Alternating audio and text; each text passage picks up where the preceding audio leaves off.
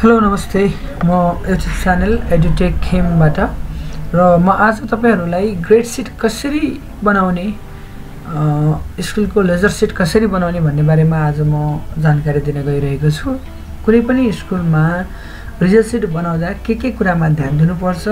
र कस्ता फर्मुलाहरु युटिलाइज गरियो भने हामीले ग्रेड सिट बनाउन सकिन्छ भन्ने बारेमा म आज तपाईहरुको माझमा जानकारी दिनको लागि म आइरहेको छु। र जस्तै आज हामी ग्रेड सिट प्रिपेयर गर्ने बेलामा के कुराहरुमा ध्यान दिन्छौं। जस्तै तपाईले देख्न सक्नुहुन्छ सम कसरी गर्ने, पर्सेन्टेजहरु कसरी निकाल्ने, डिभिजनहरु कसरी निकाल्ने, पास फेल कसरी छुट्याउने, ग्रेड पोइन्टहरु कसरी निकाल्ने, ग्रेड कसरी निकाल्ने, र्यांक कसरी निकाल्ने र रिमार्क्सहरु हामीले कसरी दिने भन्नेको बारेमा आज हामी जानकारी दिन गइरहेको छु। आज मैले जानकारी दिन गइरहेको छु र विशेषतः यो एक्सेल भनेको के र एक्सेल भनेको माइक्रोसफ्ट अफिसले प्रोवाइड गरेको एउटा सफ्टवेयर प्याकेज हो र एक्सेलमा हामीले विभिन्न क्याल्कुलेसन विभिन्न डाटा सिटहरु प्रिपेयर गर्नको निम्ति डिफरेन्ट डाटाहरुलाई स्टोर गर्नको निम्ति हामीले एक्सेल प्रयोजनमा ल्याइन्छ। जस्तै एक्सेलमा मस्टली जान्नुपर्ने कुराहरु तपाईले यहाँ सिट देख्नु भएको छ सबैभन्दा बिलो बटनमा सिट 1 सिट 2 सिट 3 सिट 4 र एक्सेलको होल फाइललाई तपाईले वर्कबुक भन्नुहुन्छ। जस्तै तपाईको चाहिँ वर्कबुक भनेको एक्सेल फाइल। जस्तै तपाईले यो एक्सेललाई यहाँबाट फाइल मेनुमा गएर यसलाई जस्तै सेभ एज गर्नुभयो र सेभ गरिसकेपछि तपाईले कुन लोकेसनमा सेभ गर्ने ब्राउज गर्न सक्नुहुन्छ। जस्तै मैले ग्रेड सिट एक्सेल प्र्याक्टिकल भन्ने एउटा नाम छ, यसलाई मैले डेस्कटपमा सेभ गर्न चाहन्छु भने यसलाई मैले सेभ गर्न सक्छु। जस्तै यो एक्सेलको फाइल सेभ भयो र यो सेभ भएको फाइललाई हामीले वर्कबुक भनिन्छ। यस्तै गरेर एक्सेलमा डिफरेन्ट पेजेसहरु हुन्छ। जस्तै सिट 1 सिट 2 सिट 3 सिट 4 हैन, यहाँ विविध पेजहरु देख्न सकिन्छ। यी पेजहरुलाई सिंगल सिट भनिन्छ हामीले, जुनलाई सिट 1 सिट 2। अहिले हामी कुन सिटमा काम गर्दै छौं? सिट 2 मा काम गर्दै छौं। र एक्सेलमा डिफरेन्ट रोज एन्ड कलम्सहरु हुन्छ। जस्तै A B C D E F यी सबै के हुन्छ तपाईहरुको कलम्सहरु। त्यस्तै गरेर 1 2 3 4 5 6 यी सबै तपाईहरुको लागि चाहिँ रोजहरु। र कुनै पनि सेलमा क्लिक गर्नुभयो भने तपाईको सेलको एड्रेस तपाईले यहाँ देख्न सक्नुहुन्छ B3 कोलमलाई चाहिँ रोले फलो गरेको हुन्छ र यसलाई हामीले सेल भनिन्छ। सेल रेक्टेंगुलर फर्ममा हुन्छ र सेलको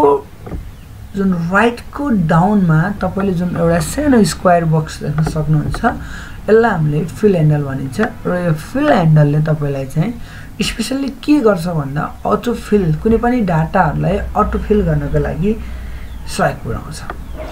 र जस्तै एक्सेलमा हामीले देख्न सकिन्छ यहाँ विविध टपिक्सहरु लेखेको छु मैले, serial number, name of the student, class, English theory, English practical, English total जस्ता विविध कुराहरु देख्न सक्नुहुन्छ।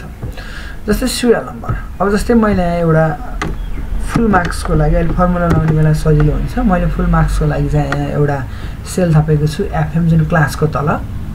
र यो फुल मार्क्स मैले जस्तै इंग्लिशको 30 त्यस्तै गरेर प्र्याक्टिकल इंग्लिशको कति भयो तपाईको सरी थ्योरीको फुल मार्क्स भनेको 75 र प्र्याक्टिकल गरी 25। ल अब यो 75 र 25 गरिसकेपछि टोटल हामीले गर्न पर्दैन किनकि फर्मुलाले अटोमेटिक तरिकाले यसलाई टोटल गर्न सकिन्छ। त्यस्तै गरेर अर्को हामीले के देख्न सकिन्छ भन्दा यहाँ सिरियल नम्बर देख्न सक्नुहुन्छ। जस्तै 1 2 3 4 5 यस्तै गरेर तपाईले लेख्न सक्नुहुन्छ। 10 वटा डाटामा हामी काम गर्दै छौं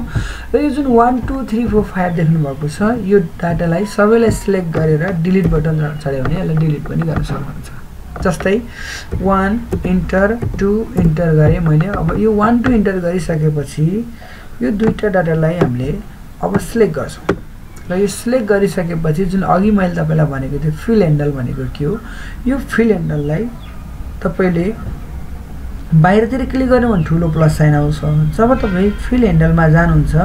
त्यहाँनेर पुगिसकेपछि सानो जुन यो प्लस साइन आउँछ त्यो आइसकेपछि यो एरोलाई बिस्तारै तल तल तल तल तपाईले चाहिँ एप्रोच गर्नुभयो भने तपाईले यहाँ डिफरेन्ट नम्बर मलाई 10 वटा संख्या चाहियो 10 सँग पछि मैले स्टप गरे अटोमेटिकली के भयो त डाटाजहरु फिल भयो जस्तैलाई 2 4 गर्नुभयो भने फेरि अब अटोमेटिकली क्याल्कुलेट गर्छ अब अर्को डाटा के आउनु पर्यो तपाईको 6 8 आउनु पर्यो फेरि अर्को डाटा के आउनु पर्यो यसरी 2 2 को रेन्जमा बढ्दै जान्छ र यो थियो फिल ह्यान्डलको काम यसले अटो फिल गर्ने काम गर्छ डाटाहरुलाई जस्तै यो भयो अब मैले यसलाई सरी 1 1 भयो एउटामा गर्नुभयो भने 1 1 यो एउटा मात्रै गर्नुभयो भने सबै के हुन्छ त 1 1 हुन्छ तर हामीलाई के चाहियो त भन्दा 1 पछि 2 चाहियो अटो नम्बर चाहियो हामीलाई त्यो भइसकेपछि तपाईले यसलाई डबल क्लिक गर्नुभयो भने पनि यसरी 10 वटा डाटा सुरुमा चाहिँ तपाईले 10 वटा डाटाहरु फिल गर्न सक्नुहुन्छ र यहाँ स्टुडेन्टको नाम मैले अलरेडी यहाँ नेम अलरेडी पिकअप गरेको छु यहाँ तपाईले आफैले टाइप गर्न सक्नुहुनेछ जस्तै मैले कन्ट्रोल भी जस्तै अर्जुन पण्डित सरजु अधिकारी यी के थिए त भन्दा विद्यार्थीको नाम यहाँ हामी आफैले पनि विद्यार्थीको नामहरु लेख्न सकिन्छ र एउटा कुरा के विचार गर्नु भन्दा जस्तै म अनुसम परियार भन्नेमा क्लिक गरेको छु भने यो सेल रेक्टेंगुलर फ्रेमले चाहिँ इन्क्लोज गरिएको छ किन इन्क्लोज गरेको छ यो सेल अब एक्टिभ सेल हो जुन सेललाई क्लिक गर्नुहुन्छ त्यो सेलमा हामी काम गर्दै छौं जस्तै अर्को कुरो के जानकारी लिनुस् भन्दा जस्तै मैले अमृत मण्डललाई क्लिक गर्दा यहाँ के देख्नुभयो B5 देख्नुभयो B5 खेमराज पौडेललाई मैले क्लिक गर्दा के देख्नुभयो B7 B को 7 कोलम B को रो 7 त्यस्तै गरेर FM मा क्लिक गर्दा C5 यो भनेको तपाईको सेल एड्रेस हो अब यहाँ तपाईले fx देख्नु भएको छ यो fx भनेको तपाईको फर्मुला बार हो अब हामीले एक्चुअलमा पहिला क्लास कति 10 सबै 10 को विद्यार्थी हुन् भने तपाईले 10 लाई के गर्न सक्नुहुन्छ दुई तरिकाले एउटा तरिका के छ यसलाई सर तान्न सक्नुहुन्छ अर्को तरिका तपाईले यसको लास्टमा गएर डबल क्लिक गर्नुभयो भने एउटा डाटा फिलअप गरिसकेपछि यसले के गर्छ त तपाईको 10 10 फिलअप गरिदिन्छ फेरि एकचोटी सुन्नु होला 10 भयो अब मैले यहाँ फिल ह्यान्डलमा गएर डबल क्लिक गरे सबै 10 हरु भयो जस्तै अब इंग्लिशको मार्क्स जस्तै एउटा विद्यार्थीले इंग्लिशमा 74 ल्यायो 76 बोल्दैन 72 45 56 14 12 8 72 र 37 अनि अर्को छ कति 88 सरी 88 खाली 88 66 यसरी डाटा फिलअप भयो र हाम्रो प्र्याक्टिकल मार्क्स चाहिँ विद्यार्थीको 24 23 25 20 सरी 20 20 20 21 23 45 सरी 45 त प्र्याक्टिकल मार्क्स हुँदैन 20 यसरी फिलअप गर्नुभयो प्र्याक्टिकल मार्क्स अब यो प्र्याक्टिकल मार्क्स फिलअप गरिसकेपछि अब हामीले यो दुईटा प्र्याक्टिकल मार्क्सलाई एड गर्नु पर्यो एड गर्नको लागि जहिले पनि हामीले के विचार गर्नुपर्छ भन्दा यहाँ एड गर्नु पर्यो अब यहाँ एड गर्ने भइसकेपछि तपाईले यहाँ क्लिक गर्न पर्यो इक्वल साइन दिन पर्यो कहाँ हो तपाईले क्याल्कुलेट गर्ने इक्वल साइन र इक्वल साइन किन युज गरिन्छ भन्दा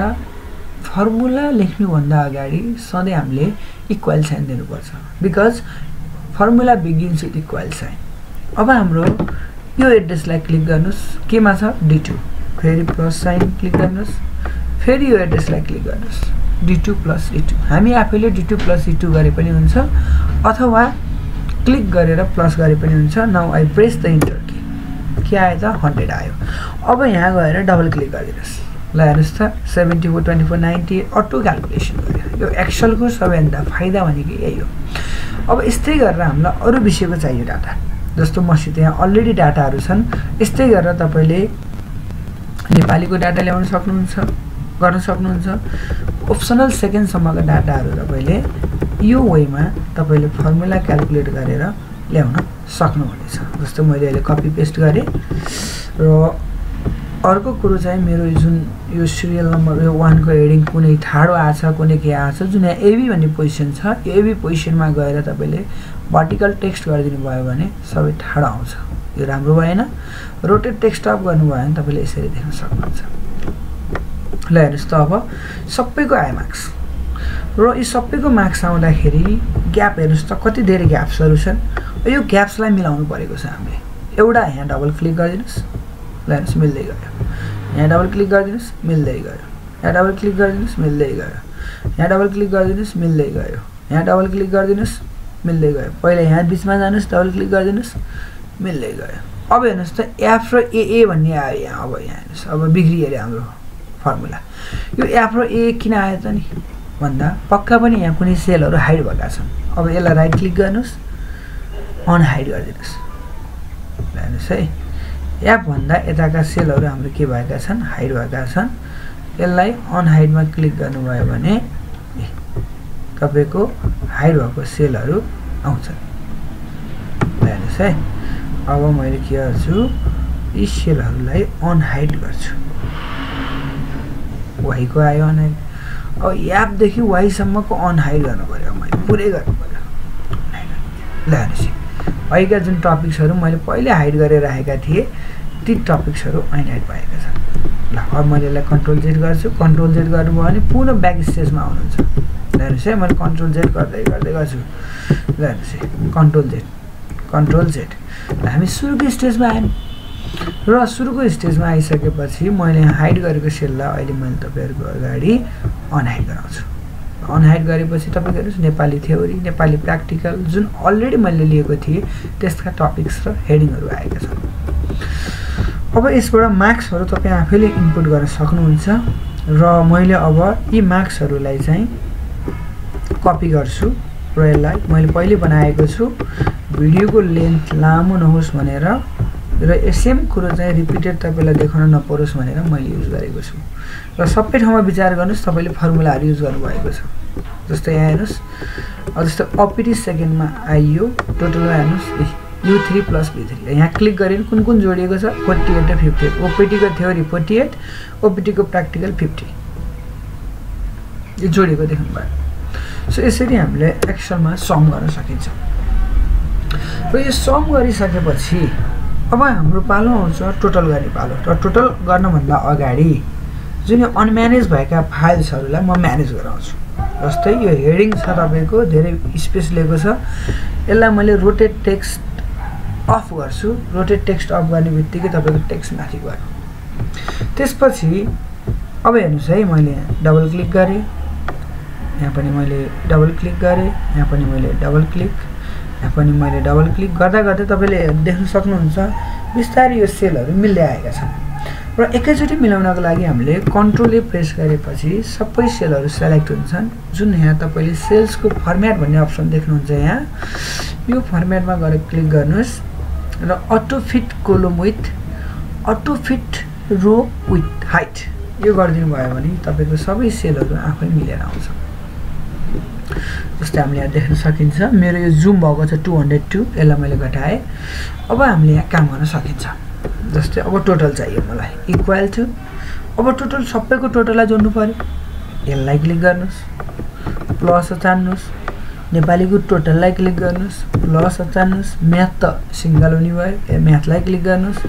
प्लस चान्नुस् साइन्सको टोटललाई क्लिक गर्नुस् प्लस चान्नुस्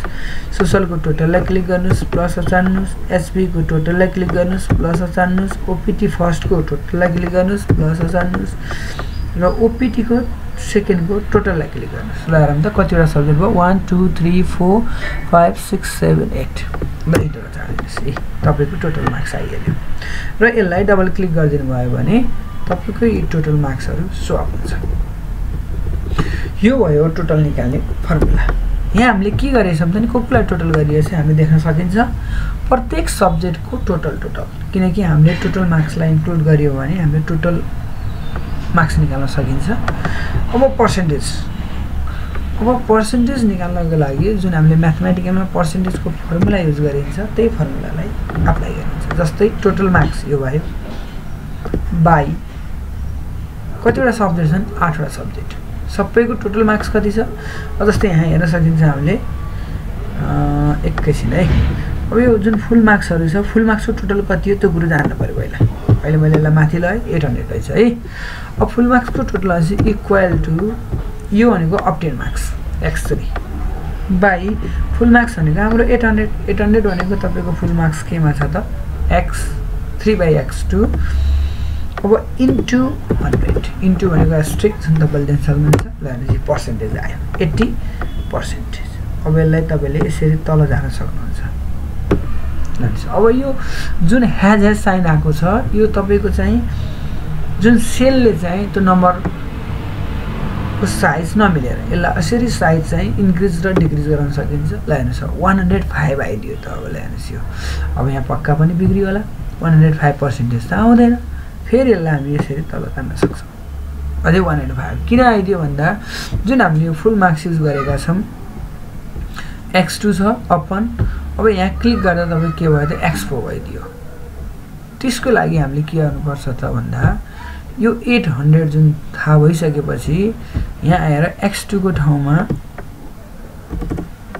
800 दिन सक्छौँ। अब यो दिनुभयो 80% आयो। अब यसलाई डबल क्लिक गरिदिनुहोस् नि तपाईको पर्सेन्टेज देखाएको छ। अहिले कस्तो भयो भन्दा जहिले पनि हामीले के विचार गर्नुपर्छ भन्दाखेरि कुनै सेलमा क्याल्कुलेसन गरेर तान्दै छौं भने त्यो सेल चाहिँ चेन्ज हुन्छ। जस्तै x3 यहाँ हुँदा x4 हुन्छ, यहाँ हुँदा x5 आउँछ। यी कुराहरु ध्यान दिनुपर्छ। यदि चेन्ज नगराउनु छ भने त्यो सेललाई लक गर्नुपर्छ। लकको बारेमा हामी एकछिनपछि डिस्कस गर्छौं।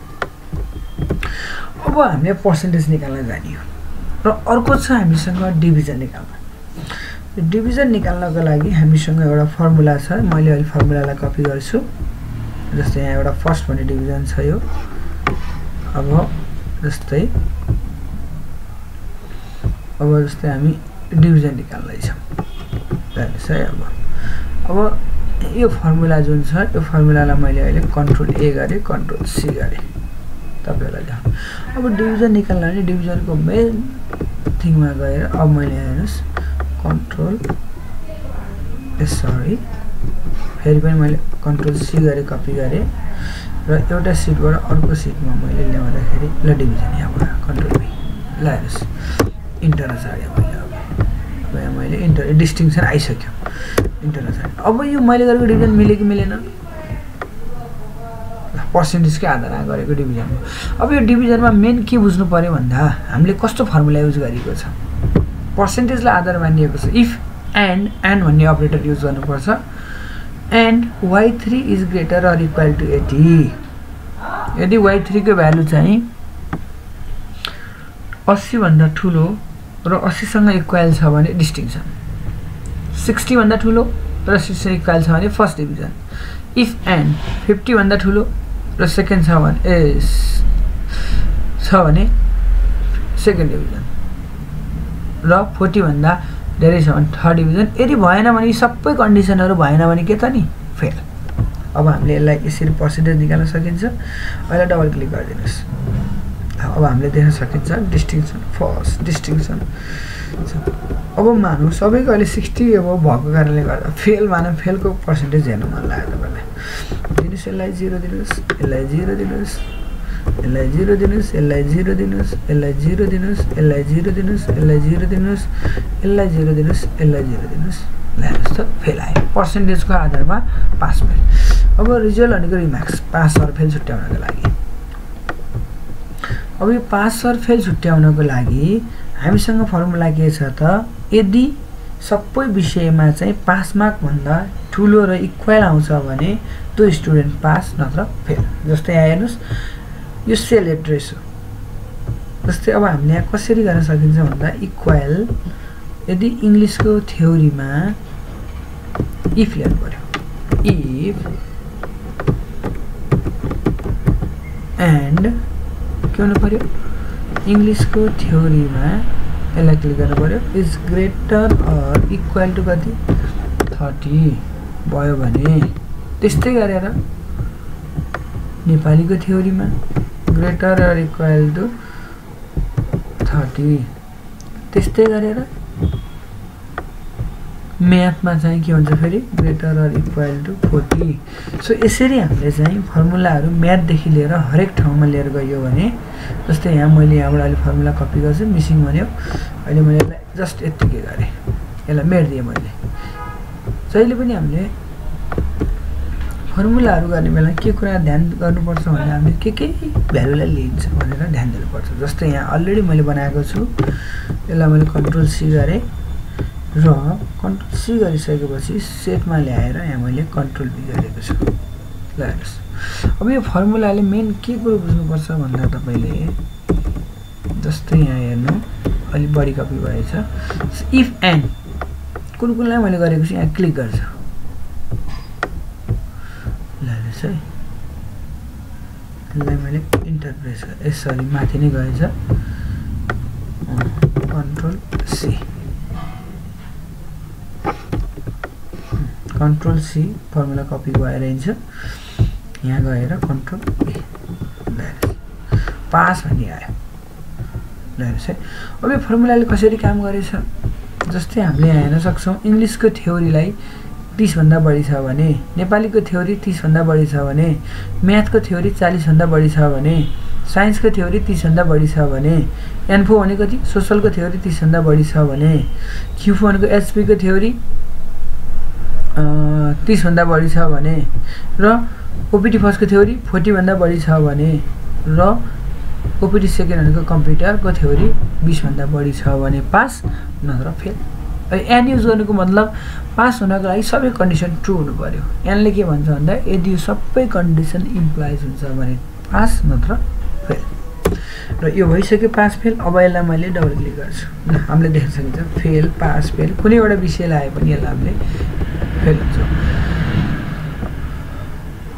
ल यसरी हामीले कुनै पनि ग्रेड सिटमा टोटल, पर्सेन्टेज, डिभिजन र रिजल्ट पास अर फेल निकाल्न सकिन्छ। र अब हामीसँग एउटा बाँकी रहेको छ र्याङ्क। अब यो र्याङ्क हामीले कसरी निकाल्ने है, अब र्याङ्क निकाल्नको लागि पनि हामीसँग अलरेडी फर्मुला छ, मैले अलरेडी बनाइसकेको छु। ल अब हेर्नुहोस् है, र्याङ्क सिम्पली अब र्याङ्क निकाल्नको लागि जुन फेल स्टुडेन्ट छन्, फेल स्टुडेन्टको निकाल्ने होइन भने के कुरा ध्यान दिनुपर्छ हामीले भन्दा मेनली यदि फेल स्टुडेन्टको निकाल्ने होइन भने पहिला फेल विथआउट पास र फेल दुइटैको निकालौँ है। जस्तै इक्वल र्याङ्क, र्याङ्कको फर्मुला के हो त्यो कुरो ध्यान दिनुपर्छ। जस्तै यहाँ र्याङ्क पछि कहाँबाट त केलाई कम्पेयर गर्ने भन्दा x3देखि x12सम्म भन्ने कुरो छ। जस्तै हामीले अब र्याङ्क के को आधारमा निकाल्ने, मैले पर्सेन्टेजको आधारमा निकाल्नु पर्यो। यहाँबाट यहाँदेखि कहाँसम्म हेर्नुहोस् है, यहाँबाट यहाँदेखि यहाँसम्मको र्याङ्क निकाल्नु पर्यो। अब र्याङ्क निकाल्दा एउटा कुरो के ध्यान दिनुपर्छ भन्दा यसलाई लक गर्नुपर्छ। यसलाई लक किन गर्ने भन्दा so that the value cannot be change. y3 लाई लक गरेको छैन, अगाडिको पछाडिको y3 लाई लक गरेको छु। अब र्याङ्क भन्ने कसरी थाहा हुन्छ भन्दाखेरि जस्तै यहाँ हेर्न सक्नुहुन्छ तपाईँले 80 लाई र्याङ्क ल्याउनको लागि सबैसँग कम्पेयर गर्नु पर्यो, सो y3। यसलाई कम्पेयर गर्नको लागि फेरि के गर्नु पर्यो,